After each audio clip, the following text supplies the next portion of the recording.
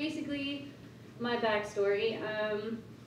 I'm from South Carolina, well, kind of.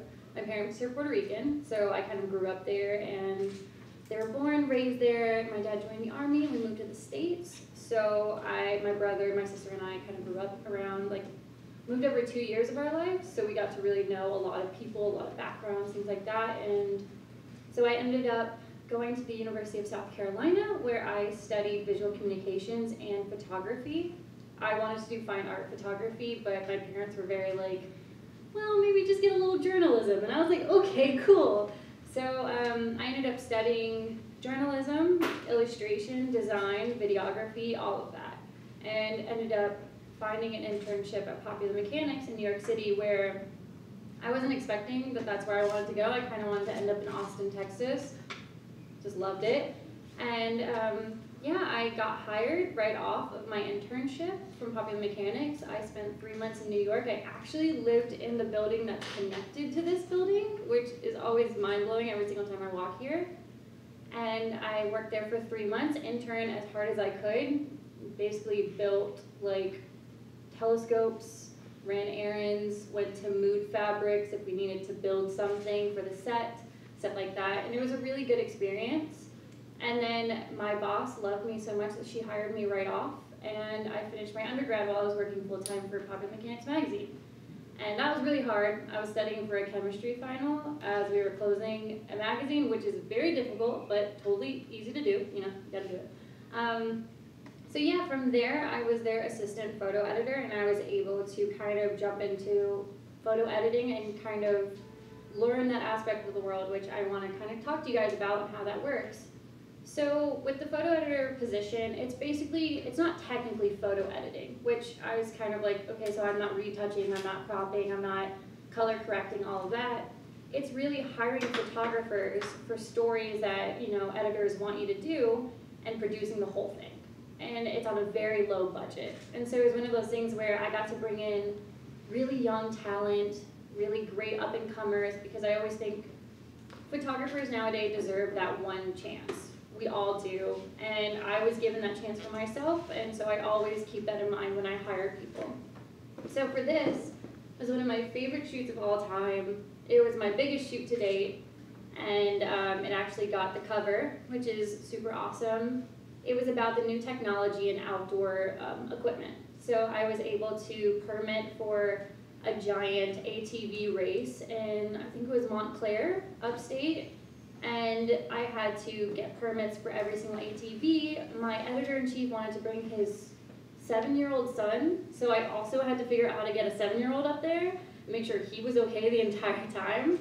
And he also wanted an outfit, so I found him an outfit that was very cute for him, and they were all decked out in the coolest gear, and it was all about the tech. And Popular Mechanics was kind of different for me because I always thought of myself as like going into fashion or going into fashion photography or beauty or anything like that, but learning different aspects of different types of photography that you need, like ATVs and motion and getting sports, you're able to still find and be that photographer that's able to do various things. You just have to put yourself there. Like, I chose one of my really good friends, and he's a very big up-and-comer. This was all shot on film because I was like, I want that grittiness. I want it to be like very outdoorsy and very like the natural feel, and he was perfect for that. And it took a lot of like, you know, talking with my editor-in-chief and telling them like, oh, this is gonna work, this is gonna be great, and it ended up working really well, and it was a great shoot.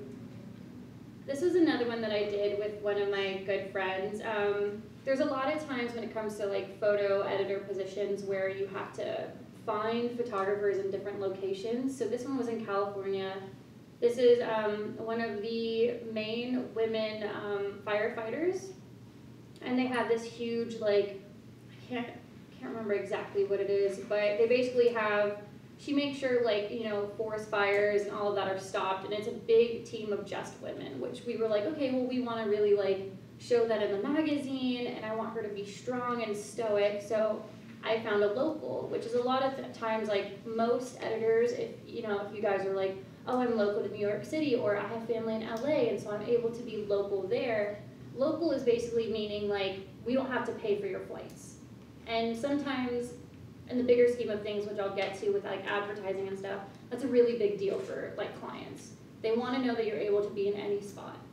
So basically, I was able to find a local for my friend that was actually in San Francisco and be like, hey, I can't pay you much travel, but I can give you a really big day rate to be able to go out and do this. But I paid his gas mileage and things like that. And so that's a lot of times what goes into a photo shoot itself. It's not just getting the images anymore. It's a lot about like, what are the necessary needs for you guys so that I can take care of you, you know? So that was a really fun one for me. I thought it came out beautifully. This was another one that we did. It was called Tools They Use in Popular Mechanics, where we would focus on, you know, artisans all around New York, all around anywhere in the States, and we found this place that literally makes neon signs from scratch. And they have a very, like, all ethnicities in their team, which is one reason why we really want to showcase them, and they do it all by hand. And so one really hard thing I feel like is capturing neon. I feel like no matter what in photography, that's one of the hardest things to capture. So one of my really good friends that I'm actually still super close with today, he really focuses on neon lights. And I knew exactly who I wanted to go to, I knew exactly what to do, and so we were able to get, like, my editor-in-chief was like, I want props of not only, you know, I want a wide shot of the maker, but I also want cropped in images to kind of get different feels of everything. So whenever, if you're ever on a photo shoot or, you know, always get more than you need. That's always the rule. I'll always ask for it. You know, I'll always be like, here's the necessary shot list, but hey, if you see like a flicker of light from the, like him heating the neon or like the glass, whatever it's called, capture that. That might end up being a cover or something like that. So it's always good to always give a little extra. And we'll always ask at the end. We'll be like, do what you want, please, you know? So, because the whole point of hiring a photographer is because of your eye. So don't ever think that someone's gonna hire you just because, I like to say, like, they always, you know, the idea of a photographer is just someone pressing the shutter button. You're not. It's really, they hire you because of the way that you see things. And so if I'm hiring someone, I want to be like, yeah, I need these specifics, but give me what you feel, because that in the end is exactly what I want. And then the next one, so I also varied into like food photography as well, which was kind of a different vibe because when it comes to food photography, you really have to style the drinks and all of that. And that necessarily comes with a whole set of different options where you have to find a food stylist, you have to make sure like the cup doesn't look too weird, or like there's not a splashback, or like this was, I think it was his grandmother's recipe of eggnog, and I feel like only sometimes eggnog looks that good. I mean, I'm not a huge fan, but you know, to each his own. But basically, it can look a little weird. And so basically I was like, hey, I need someone on set that's a good friend of mine. This was in Charleston, which is very hard to find a really, really great food photographer in Charleston on a low budget, I'm just saying. But he was able to have a food stylist that was his friend that was happy to do it for like a really low budget for me, and I was able to finesse it. So it worked out really well. That's a learning curve. And then this next one, so after going through my editorial world and shooting for magazines and hiring, working on budgets that were super low, and kind of, you're basically an editorial, you're trying to get as much as you can with a little bit that you have. And that's a great way to start. It's a great way to start shooting for editorial magazines because you start learning what you can get with what you have, but then also seeing how you can stretch the boundaries. And I feel like that's a lot of, you know, what photography and film is all about.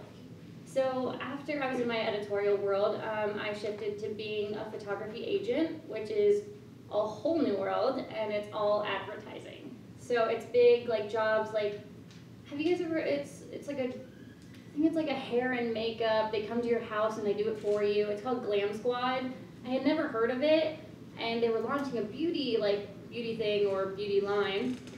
So we were the first ones to shoot for them. They wanted how-to tutorials, which is like the video aspect. They wanted stills, they wanted gifts, they wanted everything. And they wanted a gold bathtub and a whole studio to makeshift a whole bathroom, but it wasn't really a bathroom.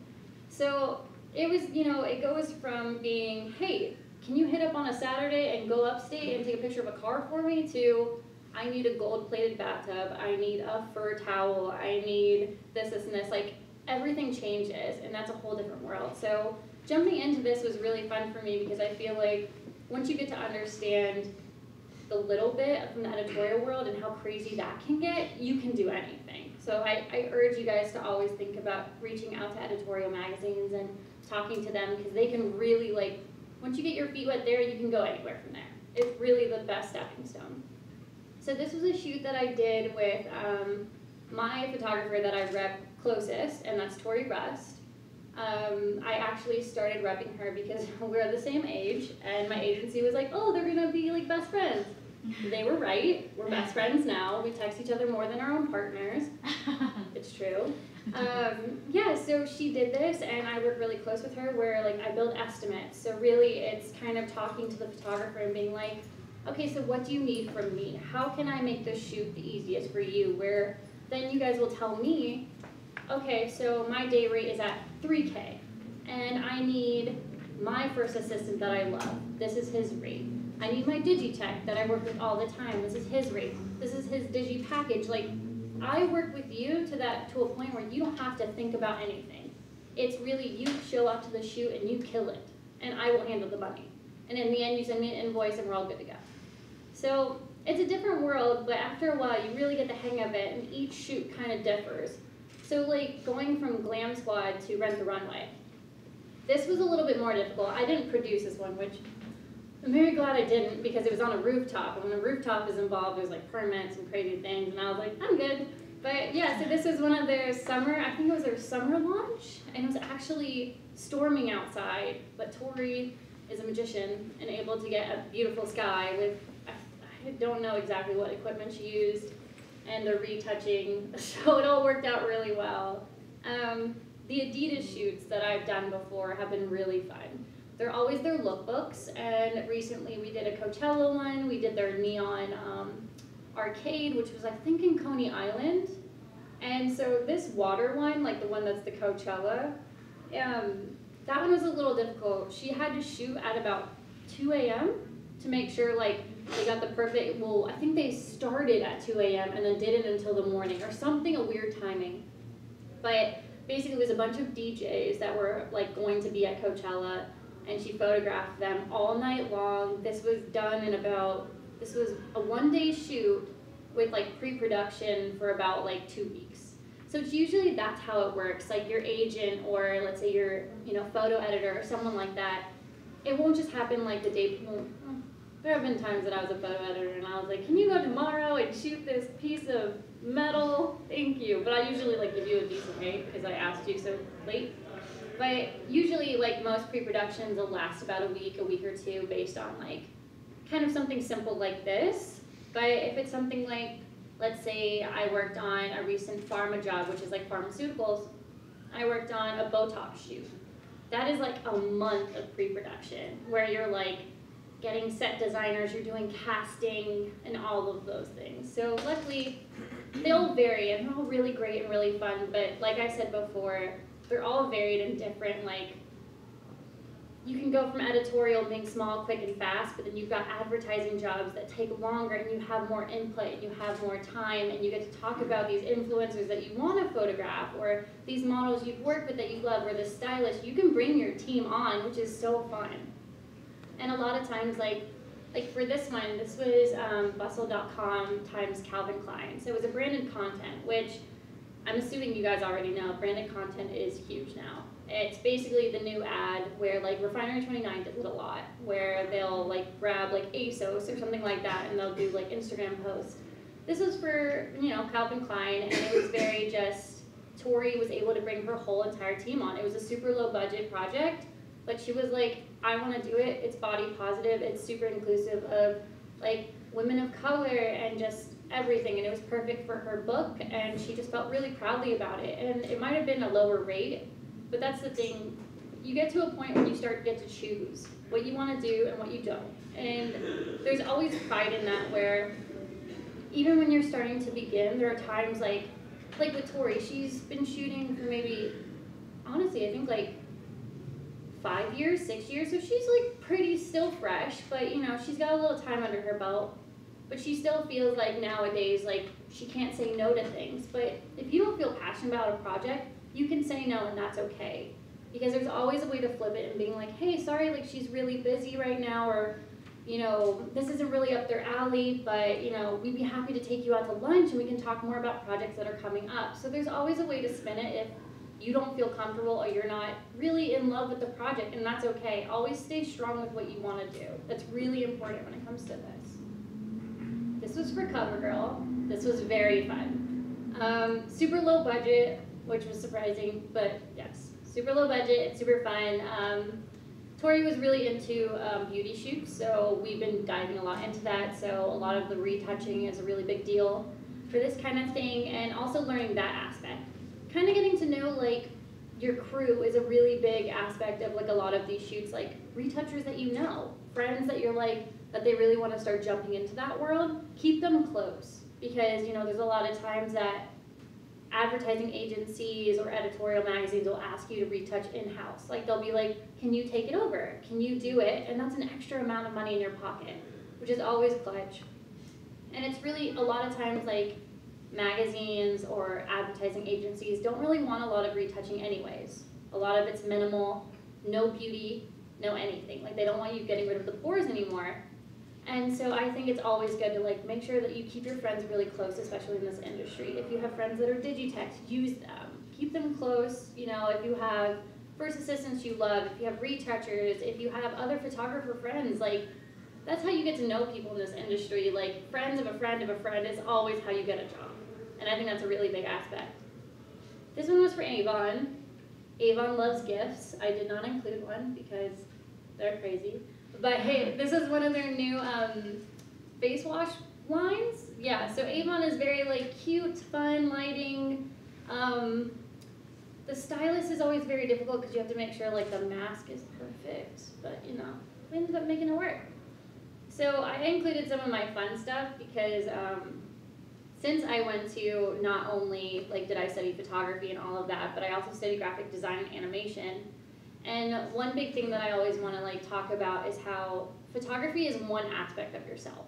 Like each person is as talented or more. So always venture into new things. You know, like if you want to do photography, you want to do film, you want to do design, you want to do animation, go for it. Just dabble. You might as well. And a lot of times clients want that.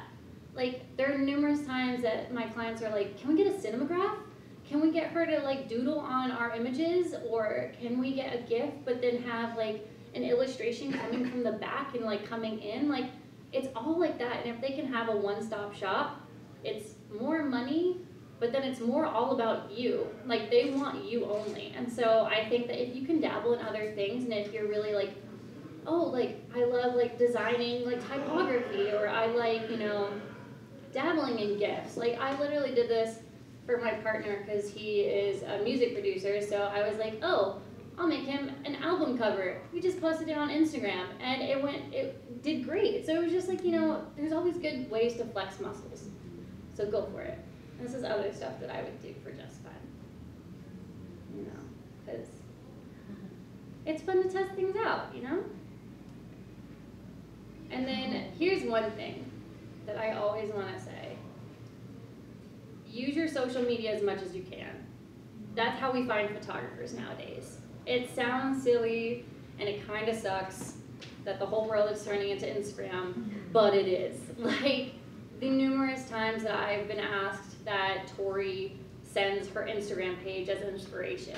Like numerous times. So keep up on your Instagram pages. No one, like, it's always good to have a website, and so whenever you're pitching something to an agency, or you're like, hey, can you connect me with this person, create like a little, like a little strip of like 3 images that are your favorite and that you think that the client would really love. Insert that into the email because it shows that you care a little bit more and that you understand what their brand is talking about. And knowing that you already kind of have that idea in your head, they're like, oh, cool, so we barely have to really tell her much, but he or she'll get it, you know? So I think really keep up on your self-branding. I know it sounds silly and none of us really want to hear it, but it really is important, and I feel like if you do it in the way that you want to do it and not what everybody else is doing, you're going to be just fine, and you're going to love posting things. You're going to be like, yeah, I shot this, I designed that. Like, it's really empowering after a while, and being able to see like what clients see from that, and then take it, and then finding images you shot on a mood board from one of your clients. Like, that's the best part. Like, just like, oh, cool, I am awesome. So yeah. And then I made that because I was bored. It was fun. But yeah, so I think really at the end of the day, you know, I've pretty much touched on a lot of the photo industry, and I never thought that I would be where I'm at. And I think it's always room for growth. Like, you know, just make sure you're still testing and you're still practicing and you're still randomly going out with your friends and putting on crazy outfits and posting the images afterwards. Like, do all of that. Like, even though it gets tiring or you feel like no one's seeing you or anything like that, there is gonna be a day. There's always a day. Whether it's small or it's large, there's gonna be a day. So I think just keep an open mind, keep pushing forward, and meet people. Go talk with people, send them emails, and I know if you don't get a response, because we all love to ghost, I do it myself, I am so sorry. But, you know, people get emails a lot during the day, so it's hard. But, yeah, just like, keep talking to people, meet each other, go to like, hangouts, go get coffee, like, get to know people, because the people that I know from Popular Mechanics are now at Forbes, are now at Tidal, where like he's like designing things for Beyonce's birthday, stuff like that, where I'm like, you were my best friend like 3 years ago and now you're killing it, like, keep me posted, you know, like, you gotta do those things. So I think, you know, keep up with people, and I know it's hard sometimes because I'm an anxious person, so I'm never like always wanting to go out, always wanting to do things, but if it's something you love, it's not that hard. And coffee's always great. You can do tea if you want to, you know, lunches. But yeah, so I think, you know, really make sure you meet people, keep doing what you want to do, dabble in everything. And if you don't like it, then stop. There's always an option to do that. And, you know, just know that the way that you see things is important and it matters. And it might not seem like that right now, but someone at an agency, like, I might see something and be like, oh, we should bring you in for a meeting, because a lot of times, like, the way that my agency works is I'll find new up-and-comers and I'll bring them in and I'll work with them on the side. I won't take any, because how agency works is like you take a certain commission from someone's day rate. And if you're on like the off roster, I'll be like, no, I'll help you create the estimate. I'll help you like use this lingo so that you're not pigeonholed to something that could happen. And that's another big aspect. You don't want to ever like say something too much. You don't want to promise too much. There's always ways to finesse it without being like, oh sure, like I'll look into this, but I have to, you know, like, so there's always ways to approach agencies and be like, I would love to just hear how you guys approach things or how you do things, and someone will take you off roster and kind of work with you and let you see that kind of world. And if they think you're good for the job, and let's say like I had a job come up that was with DoorDash, and it was a huge food shoot, and they wanted an up-and-comer. And luckily, like, a lot of my friends are still like working to build their like repertoire and everything, and they got it. And it was one of those things where I was like, okay, so just keep us posted on everything you're doing. Keep your Instagram going. Send us emails randomly. Like, I would say like every quarter, you know, send a nice like newsletter. Just create one. Maybe even like, a lot of my friends do it in like MailChimp, or just create a little template in Photoshop, send it out, and then people are gonna click, and if they like it, they send it to their group of people, because that's what I do. So really just keep doing what you wanna do, and just keep pushing forward, and keep poking people and being like, hey, would love to talk, would love to hang out, like we have this friend that's connected to this friend, like, you know, so just keep doing that, and it'll work out. But yeah, so if you guys have any questions, I'm super friendly. Please ask, as you haven't already noticed. Please ask. I'll just sit here and stare at you if you don't. So, yeah. I think I have a question. Yeah. Hi, Sina. Can you hear me? Yeah. Okay. I graduated in 2011 from New York Film Academy, and I've been shooting for almost like 8 years, and I've been looking for an agent for a long time. Yeah. But I always email agencies and like ghosting. Yep. I always find jobs through my network, as you kept saying. Yep. That's the best way, I think. But I also heard that all those agents are looking for photographers who have big clients, so that it's going to be easy for them. Oh, you have lots of clients. All right, great, let's work with you. I mean, I have clients too, but it's not like huge and big clients. I'm trying to, find my own tiny clients and make more, work. Yeah. So is it true, or I just wanted to learn the real deal? Yeah, no, I feel you completely, and I'm super about transparency. So it's 50-50. I'm more on the 50% side of I prefer the up-and-comer. Like, that's just who I am, and that's who I've worked with.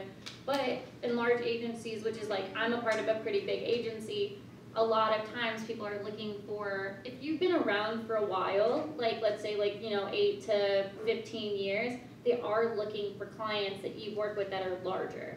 But there's never I have had instances when people have been around for a while where they just still test you.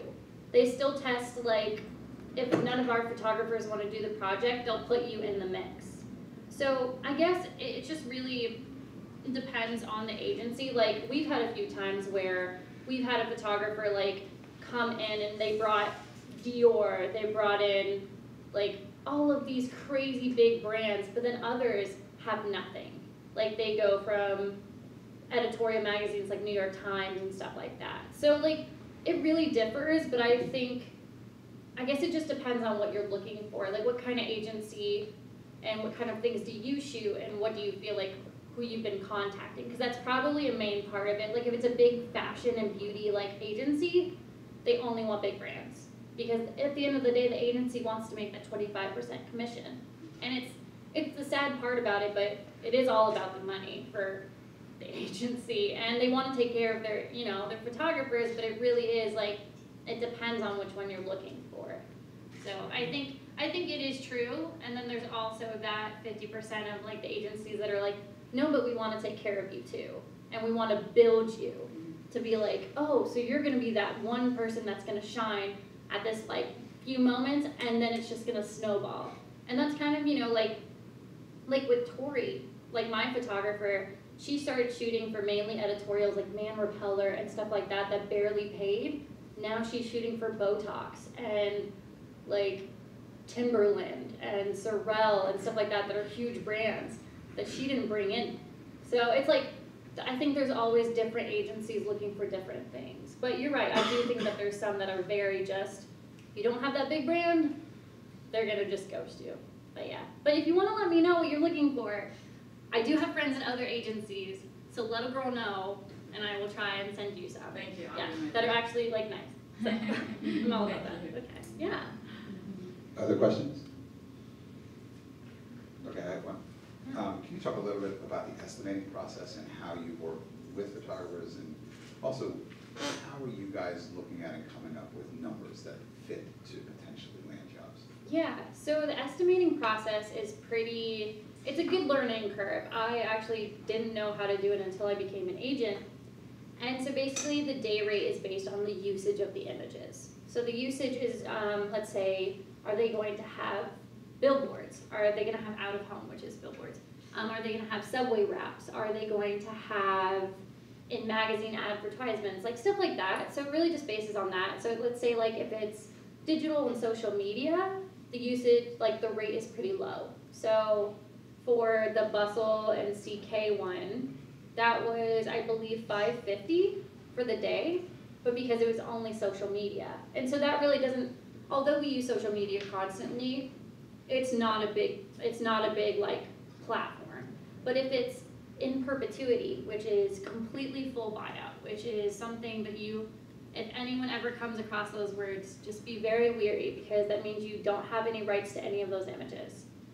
You need a big day rate if you have it in perpetuity.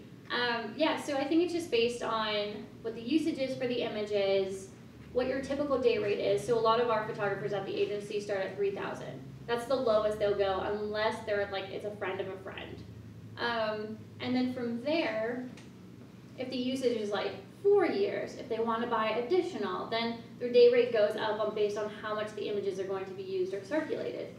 And then from there, I talk with the photographer very openly. It could be a text, it could be a call, email, and I'm okay, so these are our typical rates for the Digitech assistants, your lighting and photo equipment. if usually I pad it to like, the agent will always pad your numbers. So to make sure if you ever go over, you won't get in trouble. So we typically pad them to like 1,500, 1,750. That's a very typical number. It's actually a little more than you probably need, but it works. Then we'll also add in like miscellaneous. If you need to take an Uber to the shoot, an Uber back home, you're covered. Just little things like that where when you get to know a photographer and you get to know your crew and you get to know like who you want to constantly work with, you kind of get to understand those numbers more, where across the board, like for Tori, and I used to work with Meredith Jenks, their numbers were the same. Like 450 first assistant, Digi was 500, 1,100 for their Digi package, like stuff like that, where you just start to learn those things. And then also it just also depends on the big project. So if it's a big advertising job, we'll most likely give you a third assistant or a second and third, like, and we'll also like make sure that your equipment is a little bit more, like 1,750 or 2,000, or you know, if you need like any motion or video cameras, we'll budget in for that. So it really, the estimating process is really based on what the creative is, what the budget is from the client, which is always good to ask. If a client is ever like, hey, are you available these 2 days, these 3 days? Always ask if they have a budget in mind. It's always good to know, because you don't want to shoot it out of the park because they will not come back. I have done that before. It is very sad. But yeah, so it's really just that, and then it's really just getting to know, like, finding your people in that crew and knowing what they need, and then also knowing what you need to execute the project perfectly. So that's where the estimating process comes in. Can I follow up that Yeah. question a little bit? So let's back that out even further. So to the point where you just get a call from an ad agency saying, hey, we want to put the shoot together. What kind of questions are you asking them, and how are you getting to the point where you can then go to the photographer and say, okay, here's the shoot, this is what's entailed in the shoot, let's come up with what you need? Yeah. It's funny, I swear I had this memorized because I do it all the time. It's like literally I just copy and paste it in every email. So always ask where the location is, what the usage is, if they have a budget in mind, and if they have any creative. Always look at the creative first, because if you don't like it, there's no point. Like, because then you're just in a rabbit hole, and then you have to awkwardly back out and be like, oh no, she's busy, but really you just don't like it. It's really awkward, but you know, you can do it.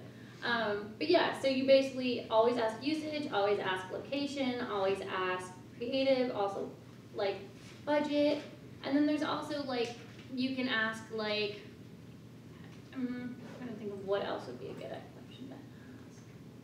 I think those are a good start, because usually they're pretty quick to respond, because then they're like, even when I'm on a call, I'm like, let me know these, oh, and dates. Always ask about the dates. That's really important, because if you're not available, you're not available. But yeah, so those ones, like, just very plain and simple, like, questions. Just knowing the background of what it is, and then that's from there, I'll take it to my photographer, we'll talk it through, look at the creative, and if they like it, we'll be like, oh, she's super interested, or he's super interested. We'd love to talk more, can we set up a conference call? So from there, always get on a call with the client. The client loves to talk. They love to talk about their own stuff. So just talk to them, because they will talk your ear off, but they know that you're interested because you're talking to them. So always set up that call. Have your agent, or have, like, if you have a team, like a first assistant that's pretty close with you, have them on the call too. It's always good to have a second ear, and always take notes on the calls, because sometimes agencies like to change things up. So it's always good to have a little bit of back end on it. So yeah, just very simple: date, location, usage, budget, and creative. Always ask for those. Okay. Yeah. Other questions?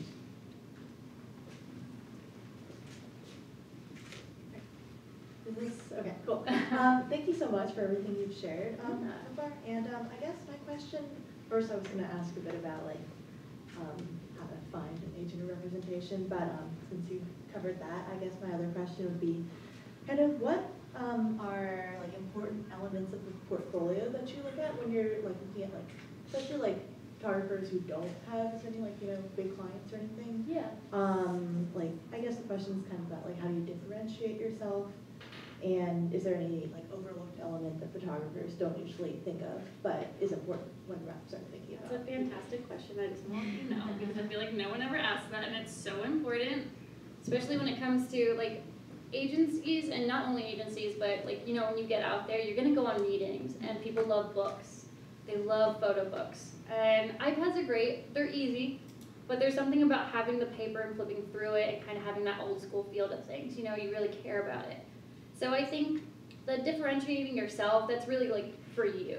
So let's say like you really want to do beauty, focus on that, like really show that, but also, you know, there's always a good juxtaposition of like showcasing the beauty shot with a smear of the beauty, or a shot of the beauty and then a full image. You know, like there's always a way to make the art happen, and I think that's kind of where design also comes into play. And there's always ways to like, you know, check out like, I usually use like Behance and stuff like that to show like, kind of check out like, oh, these are what people are doing, this is kind of the design world, but then take it into your photo world and just be like, okay, so this is how this lays out with this tells the perfect story.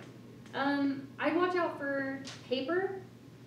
The glossy has a bad glare. And all photo editors call it out, but they won't tell you. So just don't do glossy. Because we'll like talk about it and we'll be like, yo, I couldn't see half of it because the light was hitting it. And so, you know, like it's just one of those things. But, and I'm trying to think, and also fun cropping. We love that. Like, really take the book and make it yourself. Like, show exactly who you want to be in those pages. That's what we want to see. Get a nice, like, there's a lot of book printing places that'll do, like, linen covers, like, put your, you know, make a logo, make it stand out, have a leave behind. Leave behinds are fantastic. We always want them. It's always clutch for us to just show them around the room at my office and be like, check out this small pamphlet someone sent me, all of that. So just think about those things. But really, at the end of the day, your book is yours. And as long as it feels like it speaks to who you want to be, go that direction. But just be mindful of the paper. So, yeah. Matte? I love matte, but that's like a personal preference. But I think it looks better overall. But like that's just me. But yeah, I love when people bring matte, you know, books. And a lot of my photographers only have matte, just because like the coloring just comes out so great and so crisp. But yeah, it's just really, you know, have a leave behind, make sure you pick, you know, a good paper that's not too glossy, and figure out the design and the layout, because it's really important. And don't go too crazy with the pages. You don't want to have too many pages because we get tired of looking after like 30, about 30. Yeah, about 30. I'm like trying to picture all the books that I've dealt with. Like I have a book at the office that literally weighs like 60 pounds, but his name is Mitch Feinberg, and he's one of our photographers, and he's a huge beauty shooter, well, and a still life shooter, but he like creates walls of feathers to just be for like a shoe that's from Elle magazine that has feathers on it. Like, he loves that stuff. But his book is super heavy, and I love it because I have to look through it, but like, I only go halfway because I'm just like tired. But yeah, so keep it to 30, keep it nice and sweet, but also don't cut yourself too short, so, you know. Yeah. Yeah, of course. Any other questions? Okay, great. Well, Ida, thank you so much for being here. It was really informative, and thanks for sharing all this sort of inside, you know, tips about how the agency works and how you landed there. Yeah, thanks for having me. It was fun. Great. I love to talk.